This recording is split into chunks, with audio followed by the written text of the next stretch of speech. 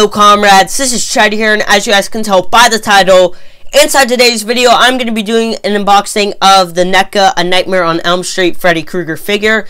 So I have the box right here. Now I have opened up this figure, of course, before, because why wouldn't you?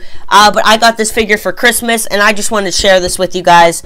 So yeah, let's get right into the unboxing. Guys, so here is the figure right here, as you guys can tell. I'm not going to take it out of the plastic, sorry, or anything like that.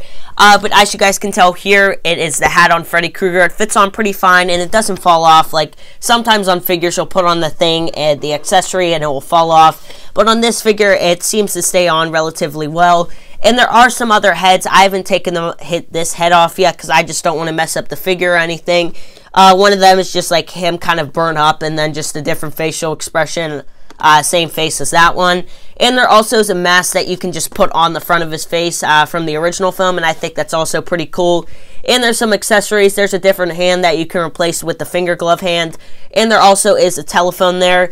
And of course there's the actual figure. As a whole, I think this is probably one of my favorite figures. I love the articulation on it, and I absolutely love the design of it. I think Neca does a great job designing their figures, and I think they're definitely one of the best figure designers, definitely compared to some other figures like WWE figures. I think they definitely are well-made figures, but the face scans on them just don't look that great. And as you guys can tell, it looks a lot like Freddy Krueger. And like I said, the articulation is pretty good. I do not love the finger gloves on this. One of the finger gloves, the knife part, actually fell off on one of the fingers, which is a little bit annoying overall. But overall, I think this is a pretty nice figure. And I also really like the box for it, that you can actually, you know, open it up and you can see the figure inside of it. I think it's definitely a very cool display piece instead of, hold on, let me get this right here.